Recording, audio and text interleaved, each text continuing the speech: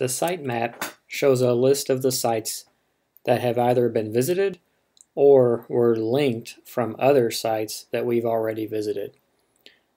As an example, we can see that we have visited Matildae, our test site, shown in Firefox here,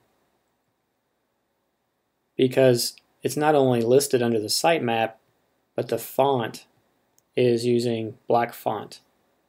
However, if you look at other links, like the one to DuckDuckGo, you'll notice that it's in gray font, indicating that DuckDuckGo was linked from one of the other sites that we visited, but we haven't actually visited this exact link yet.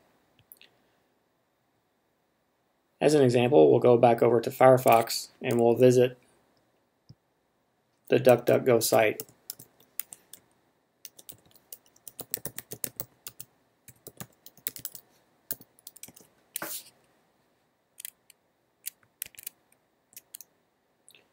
Once we visited the site, we'll notice that the font turns black.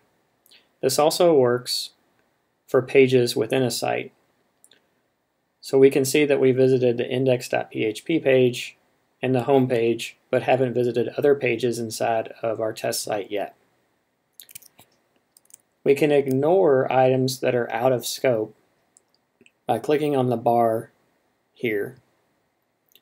When we click on this bar, it opens the dialog, and we can filter the request to only show in-scope items. Click anywhere off of the dialog to close the dialog and activate the feature, and we see that the sitemap collapses down to just the sites that are currently in scope.